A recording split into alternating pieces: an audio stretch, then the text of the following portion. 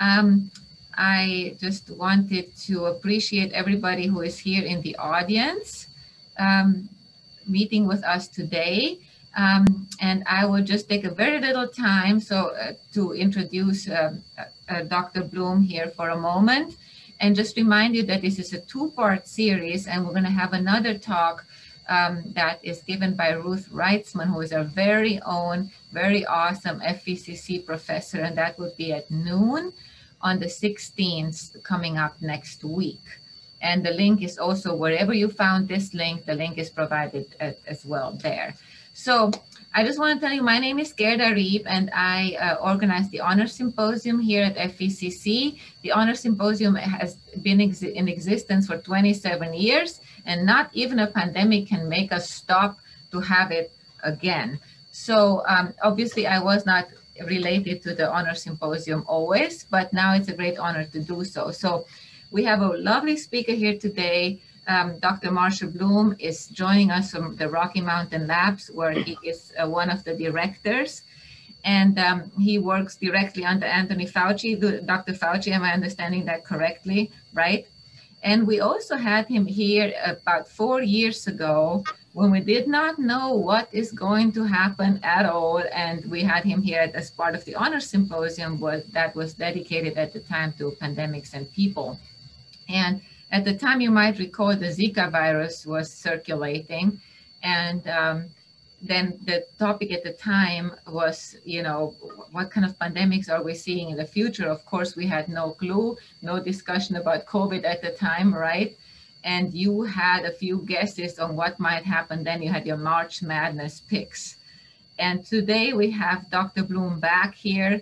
He's a very accomplished scientist, and he's here to talk to us about a little bit about the pandemics of yesterday, today, and tomorrow, sort of a historical look. And we're going to look closer at the virus variants and at the different vaccinations next week when Dr. Reitzman will present. So I will now hand this over to Dr. Bloom, and hopefully you can tell us a little bit more about your research, because there's so many big words that I don't even know how to pronounce them. Yeah. Well, thank you very much. It is. I remember driving up there to the college just about 4 years ago. It was in March, and I'm trying to remember if there was that much snow at that time. I honestly can't remember, but you're right. The pandemic of the day then was Zika, and we've come a pretty, not a very good way, but we've certainly come a long way. So what I'll do is I'm going to show slides, and let's hope to God that they work. They did a minute ago. So here we go. If I might just also say that we're going to keep questions. You can submit those in the question chat feature, and I'm going to try to read most of the question. We have to end exactly at 7, but I'm going to try to get to as many questions as possible and read those back to Dr. Bloom. So I'm just going to mute myself for the time being. Okay. Well, I already told you who I am, and you know where I work, Rocky Mountain Labs down in Hamilton. And as Gerda noted, Dr. Fauci is my boss, and he actually presented a lecture just a couple of weeks ago, the Mansfield lecture, which was on video, and 6,500 people watched that. It was more of a fireside chat. It was really a lovely event, and I can tell you he really enjoyed it. So this is, for those of you who may not be that familiar with Rocky Mountain Labs, we're located in the Bitterroot Valley, just about 4 hours, 3.5 hours south of where you are, straight down Highway 93. And this is our campus right now. We have about 500 people, although a fair number of them are working at home, teleworking at the moment. We have 21 principal investigators, or those would be professors in the university department. And we have a lot of support people, technical, animal care, administrative, purchasing, security. And we work on a vast array of bacterial diseases, viral diseases, and diseases called by prions, which are these goofy proteins which are infectious. And we work at biosafety level 2, biosafety level 3, and then biosafety level 4. And level 4 is where you work with Ebola virus. Level 2 is where you work with Zika virus. And it actually turns out that the coronavirus, this coronavirus that I'm not going to talk much about, but you'll hear more about next week, is actually a biosafety level 3 virus. And our focus here is on emerging infectious diseases and pandemics. And this building right here, can you see my pointer, Gerda? Okay. All right, this building right here, so my office is, I'm sitting actually right there. And this grayish building, taller building here, that's where the biosafety level 4 facility is. And for those of you at the college, we do tours, although we're not doing them now because of the pandemic. So if the college ever wanted to get together a group of adults or students and come down for a tour after the pandemic is over, that would be lovely. And we've been, and when I say we, I mean they have been, and our predecessors have been studying what we call emerging infectious diseases for over 100 years. You can trace our antecedents back to Rocky Mountain spotted fever over 100 years ago. And these are just a few examples: yellow fever in 1942, and then the Lyme disease, the Ebola virus disease, the Zika virus, all those pandemics, we've worked on those. They've worked on those. Every time I say we, I mean they. And just to give you a little homework, and I have a little bit more at the very, very end, this is a really good book, which I think now that we've really gone through a pandemic, people will really appreciate this book. It's by David Quammen, who's a writer from Bozeman, and he wrote a book called Spillover. And spillover is the term for when animal infectious diseases spill over into human populations. And it's estimated that about 70% of the infections that people get derive from animal infections. And we're going to say a little bit more about that. And then there was this movie a number of years ago called Contagion, but you don't have to watch the movie now because you can see exactly the same thing on CNN every night about how a pandemic evolves around the world, but it's still a very good movie. I just want to start with a few definitions that if you don't learn anything else from my presentation, I hope you'll remember some of these. And these are my definitions. You're not going to find these in the Encyclopedia Britannica.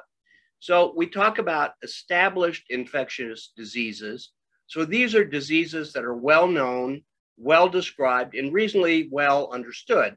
And a good example of that is norovirus. And actually another good example of that is measles and pertussis. An emerging infectious disease is a disease that is identified for the very first time anywhere, or a disease that pops up in a new geographic location, or a disease that has been present at very, very low, insignificant levels, but rapidly reaches significant levels. And examples of that are actually Ebola virus, and then of course the coronaviruses. And re-emerging infectious diseases are the re-emergence or reappearance of known diseases that have been dormant or under control. And examples of that are measles. Those are measles is a virus, pertussis is a bacteria. We know a lot about them. We have wonderful vaccines against them, but people don't take the vaccines and they keep re-emerging. And then zoonotic infections, I mentioned this. This is a disease that spreads from animals, and this includes everything from arthropods, ticks, fleas, and mosquitoes, all the way to non-human primates or monkeys. It spreads from those animals to humans. And of course, they can go through intermediate animals on the way. And as I said, 70% of our infectious diseases probably arose from animal diseases. And a good example of that is bubonic plague. Some of these diseases still cause illness in the animals, and plague is an example of that, and Ebola virus is an example of that. But some of them have adapted so well to people that they no longer infect animals. An outbreak is a sudden unanticipated increase in the cases of an infectious disease in a relatively small geographic area or group of people. These are sometimes called clusters. An epidemic is a sudden anticipated increase in the cases of infectious disease in a larger particular geographic area. And a pandemic is an epidemic that spans multiple countries or continents. And an important thing to remember is just because it's a pandemic or an epidemic or an outbreak doesn't automatically imply that that's a particularly fatal disease. It just denotes the scope of those infectious diseases. And then spillover, we already mentioned. And then fomite, this is a wonderful word. And this means an inanimate object that can spread infection. One of the most common ones, of course, is a doorknob. We probably get a lot of colds from touching doorknobs and then putting our fingers in our eyes. That's a fomite, okay? And I want to have come to the recognition over the last couple of years that pandemics are really just a special class of emerging infectious diseases. So when we talk about emerging infectious diseases, we're really talking about potential pandemics. Pandemics are going to arise from emerging infectious diseases. And boy, have there been a lot of pandemics through the centuries. This is a graphic I took from the Washington Post a couple of weeks ago, which goes way back to plagues from, and they go back even farther, but these are the ones for which we have some sort of description. And you can see they killed a fair number of people. The Black Death, which was a bubonic plague in the 14th century. And if you ever read Barbara Tuchman's book called A Distant Mirror, she talks quite a bit about this. And it was estimated to have killed about 75 to 200 million people, which was a substantial fraction of all the people alive. And then when the Europeans invaded North America, they brought with them a variety of infectious diseases which decimated the North American indigenous population. And here in the New World, smallpox is thought to have killed somewhere in the neighborhood of about 55 million people. And at the time that Lewis and Clark actually came through North America, it's estimated that over 70% of the indigenous peoples at that time had been killed by viruses which were introduced in the 15th century in Central America. And then we can go on, the 1918, the SARS epidemic, coronavirus, less than 1,000 people died, MERS, Ebola, and so forth and so on. So there are a lot of pandemics through the ages. And there are some great books written about this. This is a picture that Dr. Fauci lets me use of emerging and re-emerging infectious diseases from all over the world. Some of these are not really at a pandemic level, but you can see the red ones are newly emerging ones. And like Ebola virus, for example, was unknown until the mid-1970s. And now we know a whole lot about it. And then the re-emerging ones we mentioned, and then the black ones, what Dr. Fauci calls deliberately emerging infectious diseases. These are diseases that emerge because somebody puts them there. That's bioterrorism. Luckily, we haven't had many instances of that. And were I to draw a circle around the infectious agents on this table that we work with here at Rocky Mountain Labs, it would be about 70% of them.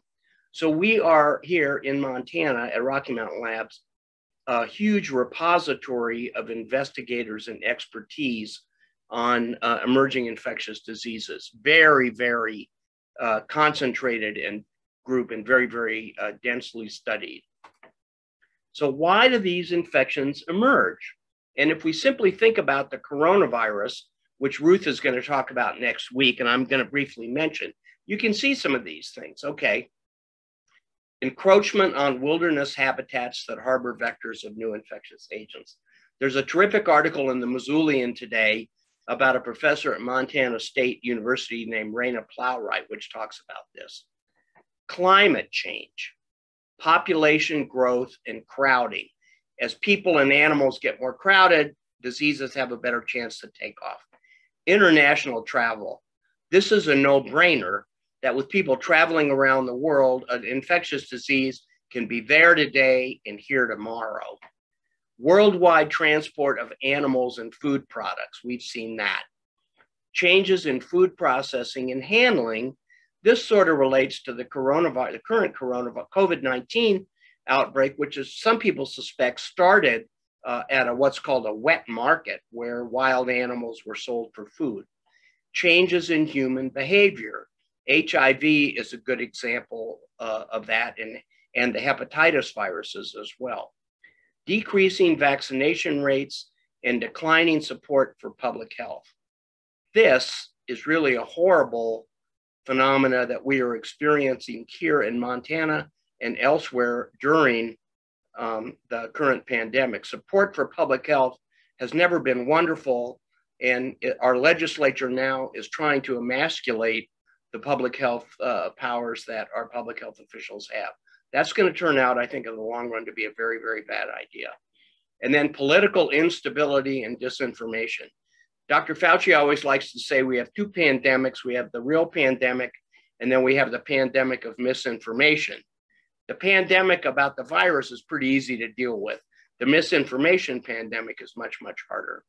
And then finally, pets and animals can play a role. We've seen in the current coronavirus pandemic that the virus, that infected people can bring the virus onto a mink ranch, and in what's called a spill back, infect the mink become very, very sick, and they can then transfer it to new people. So domestic, I guess I should really say here, domestic animals instead of pets. And of course, as you can appreciate, many of these factors can interact at the same time. But as I go through the list of pandemics, just reflect on how these factors in disease emergence are playing a role. So to me, the most horrible pandemics are the ones which are preventable by vaccines. And this is a slide which is about 3 or 4 years old, but it hasn't gotten any better.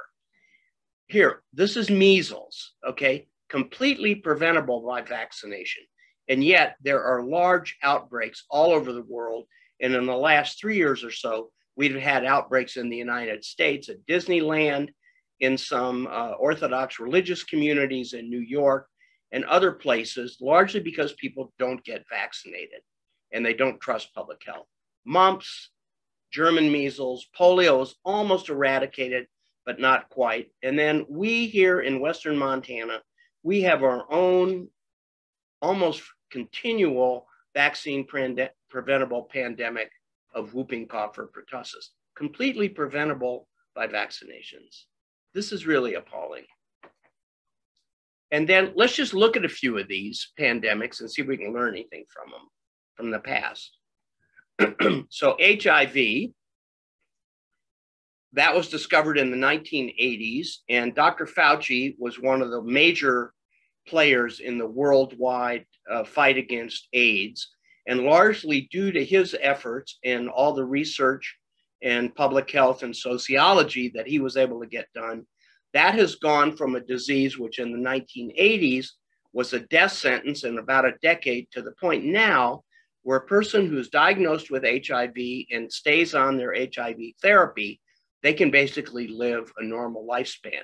So this disease has really been converted from a deadly pandemic into a manageable chronic disease, almost like diabetes. Influenza is, I call it kind of the gift that keeps giving, because it seems like there's always a new influenza virus popping up somewhere in the world. And internationally, there are a lot of surveillance mechanisms with the World Health Organizations and the various CDCs to try to look for new influenza viruses that emerge and might cause serious outbreaks or even pandemics. And flu viruses come in a variety of flavors called H stands for one of the virus genes called hemagglutinin, N stands for neuraminidase.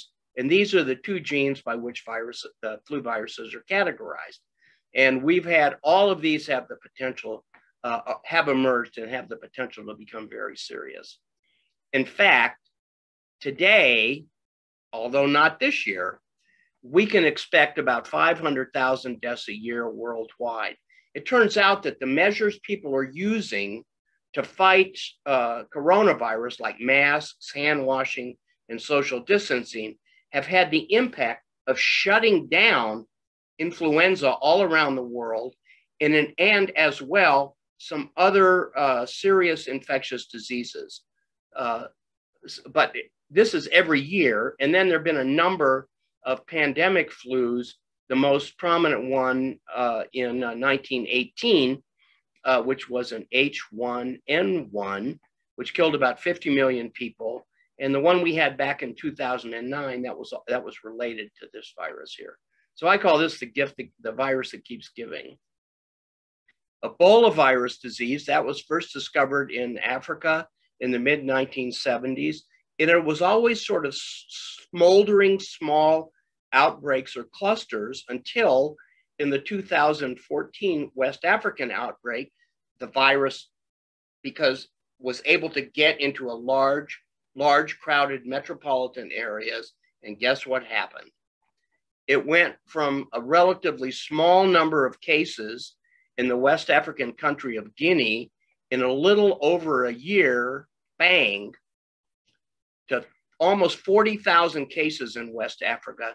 And every province in Guinea, Sierra Leone, and Liberia was impacted. And it's only by dint of effort that these adjacent countries didn't get infected. So this was a place where communication in urban, you can see which of the factors involved in emerging infectious diseases allowed this to become a pandemic. And we had a few cases in the United States of this too. They were imported. And RML workers, scientists from RML, went over and worked in Monrovia, Liberia in 2014, 2015, not taking care of patients, but doing tests on patients from a big Ebola virus treatment unit. And I'm going to mention Dr. Feldman in a minute. This is Dr. Feldman right here. And in the article in the paper this morning, Dr. Munster was mentioned, and this is Vincent Munster right here. So they did somewhere in the number of between 2,000 and 5,000 Ebola virus tests when they were working over there. And the folks were so pleased that they made this plaque, which sits upstairs in the building I'm in now. This gentleman here was their driver. They were put in a special hotel, isolated from everywhere else. In the morning, they went from the hotel to their lab. At the end of the day, they went from the lab back to the hotel.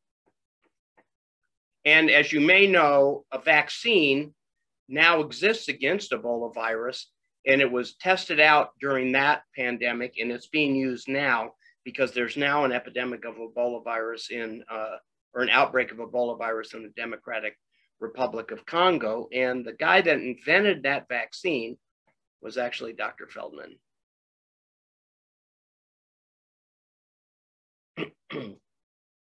Zika virus, Gerda mentioned, and this was a virus which was discovered in Africa here in the Zika forest in the 1930s, but was never thought to be a big deal until the emergence in the 2016, when it was associated with some horrible neurological defects all over the world.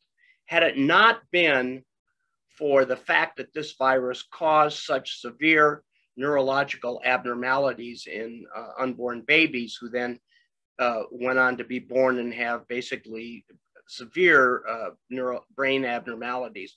This is what we would have classified as sort of a junior varsity virus, but it was nevertheless a pandemic, big impact around the world.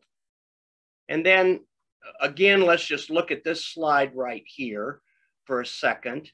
And I think what you can appreciate is that really that pandemic viruses are really global citizens.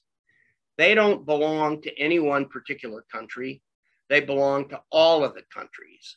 And global problems like this, like emerging infectious diseases, and by extension, pandemics, require global solutions. All right, so what does that mean? Well, this is a partial list. if we're going to address emerging infectious diseases and try to prevent pandemics, these are some of the things that I think we're going to have to do. We're going to have continuous international surveillance of sort of these hotspots where it seems like these viruses emerge. It's got to be ongoing. It has to be robust, and the results need to be communicated. We know that these pandemics are going to almost certainly arise from somewhere in nature due to disturbances in land use practices and other things. So we have to do a lot of ecological investigations. And these are themes which, if you read the article in today's Mazzulli and talking about Raina Plowright, she expands on a number of these. We have to have an urgent, robust response to emerging outbreaks before they take off and spread around the world. That's got to be robust. It's got to be quick. There has to be a coordinated international response. They're going to be global problems, so we need to have global responses. We have to prioritize immunization programs so that we can prevent dormant and controllable infectious diseases from becoming an issue. And very, very importantly, we have to have international trust, international cooperation, and international collaboration. If everybody is pointing fingers at everyone else, we're not going to make much progress on this. We have to trust people, and we have to be prepared to collaborate with them, even if we don't agree with everything else that they do. There has to be open international communication. The Chinese published the sequence of the COVID-19 virus within about a week of the time that they had it, which was really, really astonishing. And it was that publication of that sequence which made it possible for so many of the advances to be done so quickly. The RNA vaccines were based on the virus sequence that the Chinese published. The people at Pfizer and the people at Moderna and the people at NIH who designed those vaccines did not have access to the actual virus before they designed those vaccines. That was a result of open international communication and the rapid sharing of scientific findings and resource, or as my friend, he used to be the president of the American Association for the Advancement of Science describes it, science without borders. And very importantly, all of these things cost a lot of money. We have to be able to shoulder our share of the expense, and as a very rich country, we have to be willing to share some of the burden from some of the other countries which don't have that luxury if we're going to impact these pandemics. Now let's talk a little bit about predicting pandemics. And some of you may remember this slide from a few years ago. And it actually turns out that Dr. Fauci is a big fan of baseball, and he wears a couple of masks. He wears one, which is the NIH mask, which looks like this. And he wears another one for the Washington Nationals because he threw the ball out last year. And he also wears one for the New York Yankees. Well, Yogi Berra was a Yankee catcher who had a real way with words. And what he said was, it's tough to make predictions, especially about the future. He said a lot of other great stuff too. So if you look up yogiisms, you'll get a whole page full of wonderful quotes like this. So this is a slide, this is in the next one, are the slides that I showed back when I was up in Kalispell a few years ago. So predicting pandemics 2017. These were in my informed hunches, probably a virus, and a virus that is related to one that we already know about. Probably originates in a tropical or semi-tropical part of the world. And this was right after the Zika virus outbreak pandemic. So I said, maybe an arthropod vector-borne infection like a mosquito. And then I gave my March Madness bracket. Yellow fever, which is a mosquito-borne infectious disease, which caused pandemics around the world up until around the 1800s, including in the United States. Influenza, you should always bet on influenza. Lassa fever, which is an infection in West Africa, Rift Valley fever, which is a mosquito-borne serious infectious disease. And look what I had here last on the list, a SARS or a MERS-like coronavirus. Well, I was betting on influenza at the time. This was my bracket, but I had to put my money on flu. So what happened, I think we all know, Dr. Fauci, just about a year ago, wrote his first article on coronaviruses called Coronavirus Infections More Than Just the Common Cold. And I'm not going to go into great detail about the virus, about the COVID-19, because Ruth is going to talk about that in great detail. And I wouldn't be able to cram it in and do justice to it. So what you should do, I hope what I tell you, it turns out to be a little aperitif, and then you watch Ruth's talk next week. And it turns out that there are a variety of human coronaviruses. The alpha and the beta coronaviruses are ones that infect people. And these ones, which are highlighted here in yellow and red, these are human coronaviruses which cause common colds. It's estimated that about 15% of the common colds that we get every year are caused by a coronavirus. And this coronavirus right here, OC43, is thought to have arisen. There was a severe respiratory pandemic or outbreak in the late 1800s, which was called the Russian flu. And a number of scientists feel that the Russian flu was actually a coronavirus derived from cows, which swept Europe and the United Kingdom at that time, caused a lot of deaths, and that virus basically over the decades sort of cooled off and converted and turned into sort of a common cold virus. So these are the four common coronaviruses.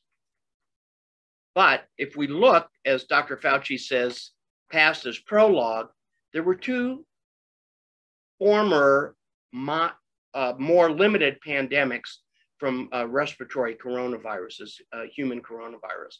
The first one, called SARS, was SARS-1 now, which was in 2002 and 2003, didn't kill a whole lot, great number of people. And the Middle East respiratory syndrome, which started off in Saudi Arabia and is still sort of smoldering along. This one is still out there, but it's not highly contagious between people. And then right around the 1st of January in 2020, there were these cases about new human viruses linked possibly to seafood, a new strain of coronavirus as a source of this pneumonia outbreak in January of 2020. And here we are today with the COVID-19 caused by SARS coronavirus type 2. This is a micrograph of the virus, and these gold things represent viruses coming out of a cell which the virus has killed. And about a week ago, this is where we were in the world. And this is really, really dramatic. Almost 115 million cases, and the US is still number one, but it looks like Brazil is going to give us a good run for our money. Almost 29 million cases. The US has had over a half a million deaths, over 2.5 million deaths. This is a week ago worldwide. And if you look at sort of the epidemic curve here, you can see where we started, how we really blew up around the world. And now it looks like looked like it was starting to come down, but people are waiting to see what happens here, because as some of the states and the governments are saying, we're tired of this, we're going to open up, take off your mask, go to the bar, go to Florida for spring break. We're going to see what happens to this curve.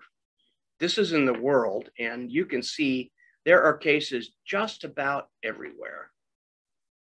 And in Montana, you know, we're doing pretty well too. We've had 100,000 cases, 100,000 cases as of the 2nd, and 1,400 deaths. And here's what our curve looks like. This looks pretty promising too. And of course, we have people that say, you know, this thing is a hoax. I don't believe it really exists. It's no worse than a common cold. This virus has killed the equivalent of half the people in the state of Montana. So how someone can be aware of these numbers and claim that this is not an issue, or look at these numbers in the state of Montana, 1,372. I bet you half the towns in the state of Montana have fewer than this many people in them. So this is a big deal. And, you know, and there are ways to compare it. One of the ways, this is a slide I got from Dr. Fauci too. He gave me this slide in January, and I had to make the COVID-19 bar bigger. But you can see that more people have died of this than in World War II, and in fact, all of the other wars put together. And we're closing in, although I don't think we're going to get there, to the 1918 influenza pandemic. So where did this virus come from? Well, initially, people blamed this cute little mammal called a pangolin, which is an anteater. And then other people thought, well, you know, we think it's a horseshoe bat. And they're called horseshoe bats because their mouth and nose parts look kind of like horseshoes. Well, this one, it's not this one. If you go back and look at this graph again, here you can see where the MERS virus is. This is like a family tree. This is coronavirus type 1. So the closer these things are to each other, the more closely related they are. So you can see that the SARS coronavirus type 2 is most closely related to a bat coronavirus, which is called RATG13. And the pangolin viruses are not quite as close. So the money now is that this virus came from a bat coronavirus. Some people think this was a deliberate release or an accidental release from a laboratory. You can never exclude something like that, but I think most of the credible scientists that I know view that as very, very unlikely. This virus arose in nature. And the clinical presentation, we all pretty much know about that.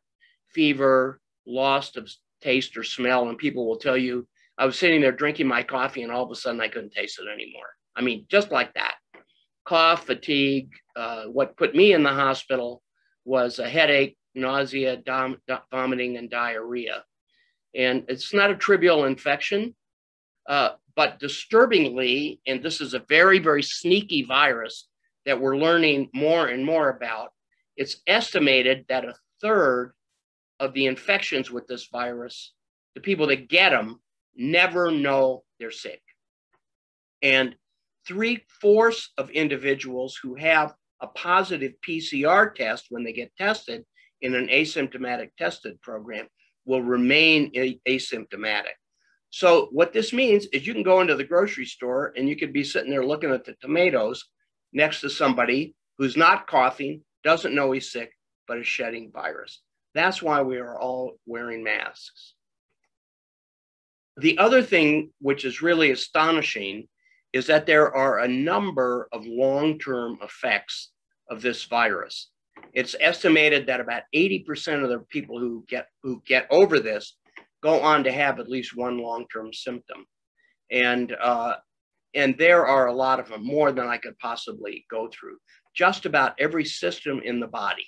People can lose their hearing, they can develop heart problems, they can develop visual problems, they can develop what's called brain fatigue or brain fog, chronic fatigue, headaches, and so forth.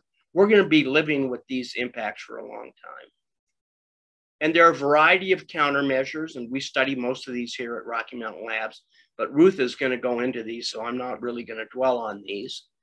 And of course, the science breakthrough of 2020 were the vaccines, and she's going to talk, I'm confident, she's going to talk about those at length, so I'm really not going to say anything else about them. But what I want to do is I want to give you the whole deal in one slide. This is a diagram that a friend of mine in Australia came up with. We have to think of each of these intervention measures as being a single slice of Swiss cheese. Physical distancing, masks, hand hygiene and cough etiquette, ventilation, quarantine, isolation, testing and tracing, all the way up to vaccines. Each of those measures is one slice of a block of Swiss cheese. A little bit of virus can get through any one of these slices. Masks are about 60 to 70% effective if you wear them right. The vaccines are about 95% effective, the Pfizer and the Moderna vaccine, but a little virus can get through. However, if you put all these slices together, the holes in the block of Swiss cheese don't go all the way through. So if we're going to shut this pandemic down, we can't just rely on one slice of the Swiss cheese like the vaccines. We have to put all the slices together. An important thing to remember, and I'm sure Ruth is going to go over this in great detail, the pandemic is not going to end when people get vaccinated. The pandemic is going to end when the number of cases of COVID-19 are so low that the virus cannot sustain transmission from one person to another. So the other thing, if you don't remember anything else, remember this Swiss cheese model when you try to explain to people, why do we still have to wear our masks after we get vaccinated? I hope this, and I think this is I wish I'd have thought it up, but I didn't, but boy, I've sure used it over the last 6 or 8 months. And then because I have to acknowledge, like I know that all of you do, that we're living in Indian country, and we're living in the land where the Kootenai, the Ponderay, and the Salish were their traditional lands. I want to say a few words about the devastating impact that this virus has had on in Indian country and on Native American populations. And I'm only showing the map of Montana, but the Navajo and tribe Indian nations in other part of the United States have often also suffered severely from this. There are special problems associated with most Native American nations, which make them more susceptible to pandemics. They have scattered populations. They have multi-generational housing. So if one person in a house gets sick, a lot of people have the chance to get sick.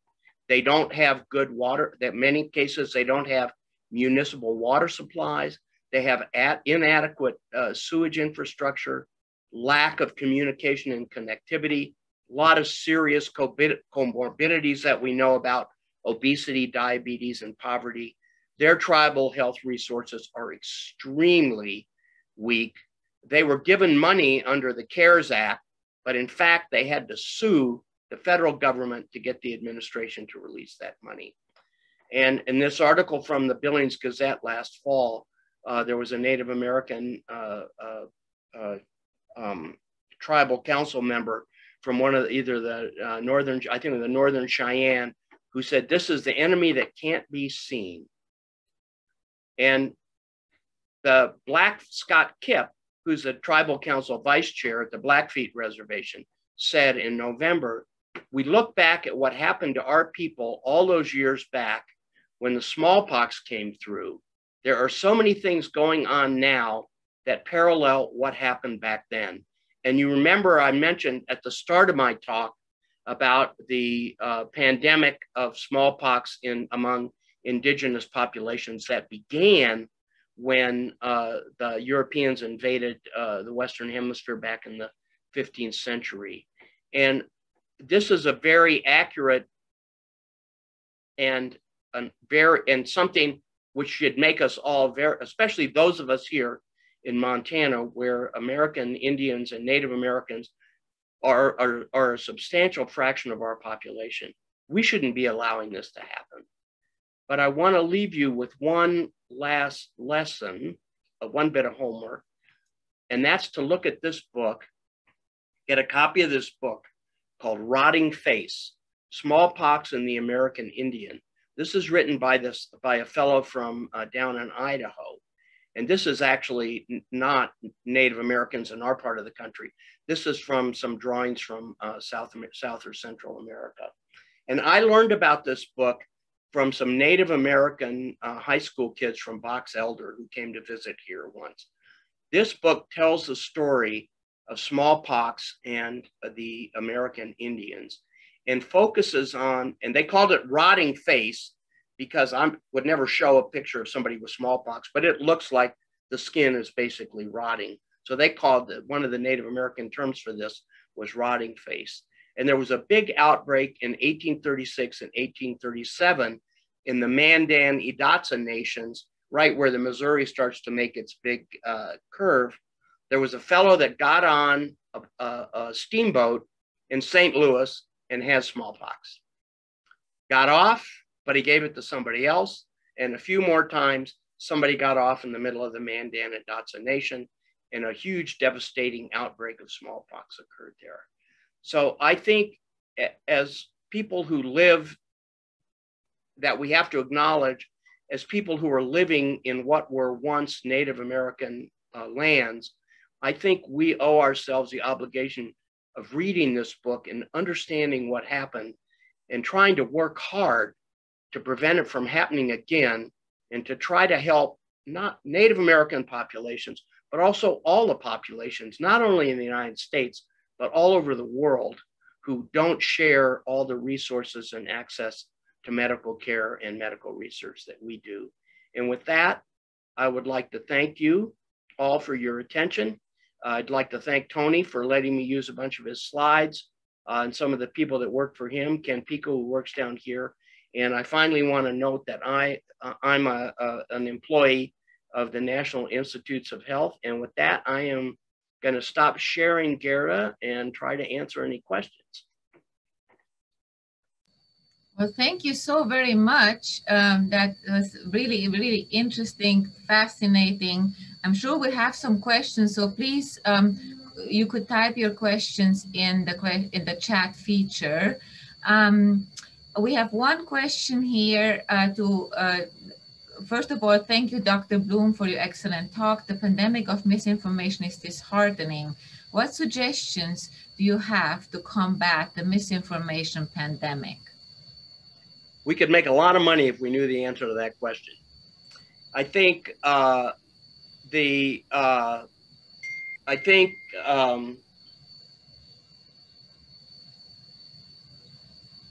hang on 1 second. Okay, I think the United States has always had a very, very strong anti-intellectual bent to it. It goes back to the founding of the country. And unfortunately, this pandemic became politicized. But we have to remember that there's a lot of anti-science and a lot of anti-infectious disease and a lot of anti-vaccine, what they call them anti-vaxxers in the United States for one reason or another. And most of them are beyond my ability to understand. And what I would say is that the way we combat that is, number one, we try to set a good example. We try to be respectful to people, although that's certainly a challenge in some cases. And I would recommend a wonderful book which just came out. It's called The Anti-Vaxxers, 2 words, ANTIVIXXERs. The author's last name is Berman, and he traces back anti-vaccine philosophy and anti-vaccine efforts to the time of Edward Jenner, which was like hundreds of years ago. So sentiments against vaccines are deeply embedded in culture, particularly in Western culture. And Mr. Berman has some really good ideas. And I think the information that he provides, it's not a handbook on how to deal with people who are anti-vaccination or anti-vaccination or anti-science, but he lays out the history very well and lays out the history very well and will give you insight to talk to people. Now you have, can I comment? What was that? Can you read that to me? Yeah, so the next question was, can you elaborate or exemplify about the use of surveillance as a global cooperation in combating the virus? I believe that was on one of your slides. Yes. So the wonderful example of that is with influenza. We know that influenza typically is a fall and a winter disease, a fall and winter infection in the Northern Hemisphere. So if we look and we also know that most of the influenza viruses originate in the Southern Hemisphere or near the equator, typically in Southeast Asia. So what the World Health Organization, the CDC, and others have done, they have set up influenza surveillance systems. So they will sample the influenza viruses which are circulating in the southern hemisphere during our summer, and they'll say, okay, these are the ones that are making people sick. We think there's a good chance that these are going to be the ones that are going to make it into the northern hemisphere and cause problems. And the vaccines that we get are based on the guesses that those people make. If they guess right, we have a vaccine, an influenza vaccine, which is about 70% effective. If they guess wrong, which sometimes happens, not that they guess wrong, is that the influenza virus fools them, and another one becomes the dominant one, then the vaccine might be about 20%. So I think what we should be talking about now we know that we need to worry about coronaviruses because they're respiratory viruses. They have the potential. We've had 3 good examples of coronavirus pandemic. I think people need to be thinking about, and people are thinking about it. All it takes is money and all those other things I listed for international solutions to start doing surveillance for coronaviruses as well, and try to keep an eye out for ones which may be on their way to causing trouble. That's a great question. Our next question is, can you comment about concerns of vaccine nationalism? So what that means is that the rich folks in the rich countries are going to get the vaccine, and the poor folks in the poor countries aren't going to get the vaccines. And all I can comment about it to say is it's very distasteful.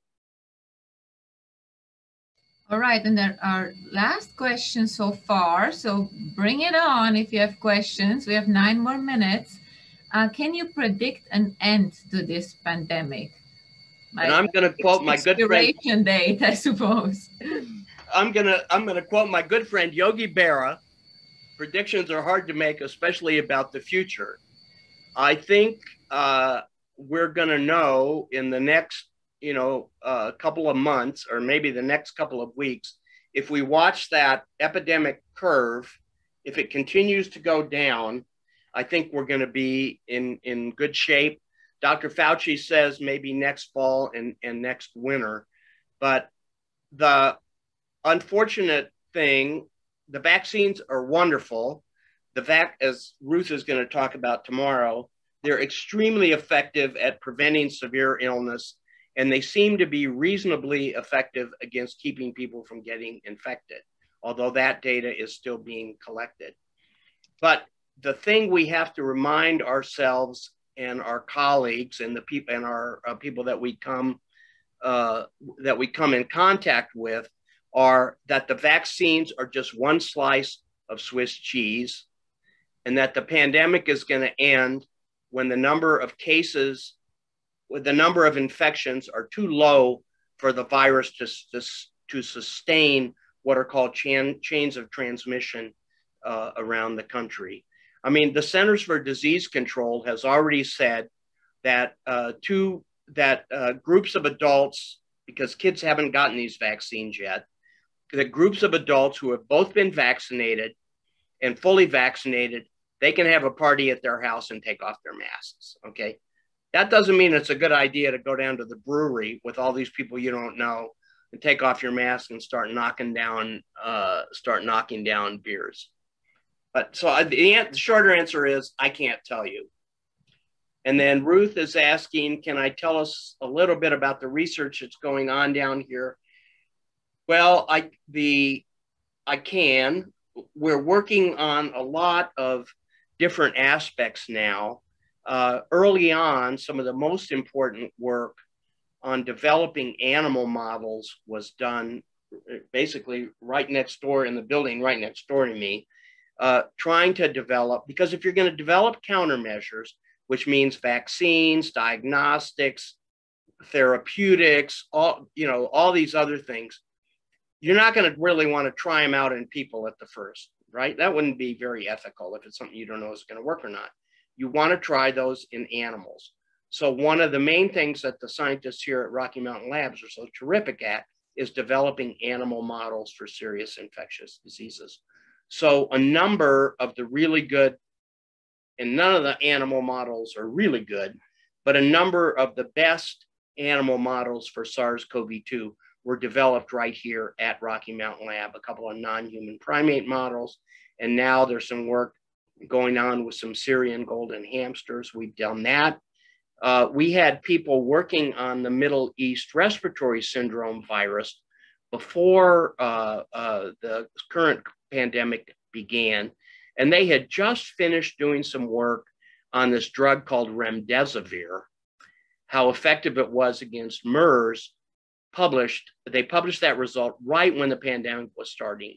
And so immediately, as soon as the virus became available, the virus was sent here, and they tested they tested remdesivir against SARS-CoV-2. And as I suspect most of your your viewers know, remdesivir is one of the drugs which is used clinically, including here in Montana, including up in Kalispell, against SARS coronavirus type 2 in a certain group of hospitalized people.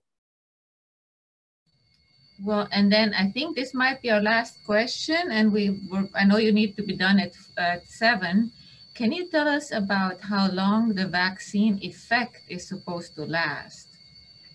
Well, that's a terrific question. And the answer is, I can't tell you, because you have to realize they didn't start vaccinating people with these,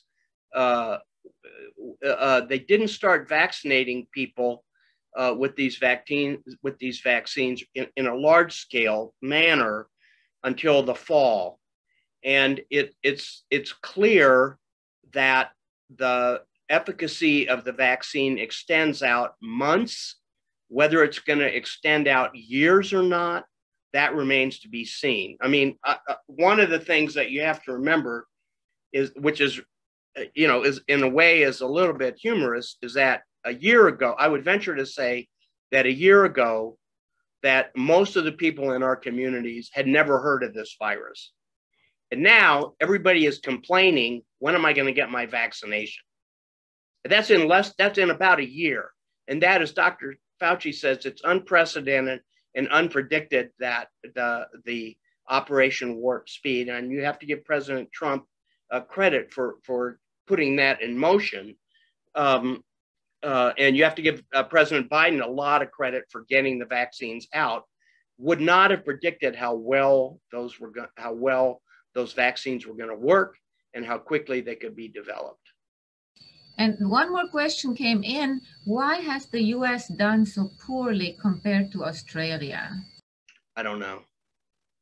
I don't know the answer to that. And, there was a story on NPR either this morning or yesterday morning is, why isn't it very bad in Africa, where everybody expected it was going to be horrible? And the speculation there was, well, it's a difference in population demographics. Although I have family, my daughter-in-law is from Lusaka in Zambia, the capital of Zambia. And my in-law, and they're not my in-laws, they're my son's in-laws, tell me that it's actually pretty severe there.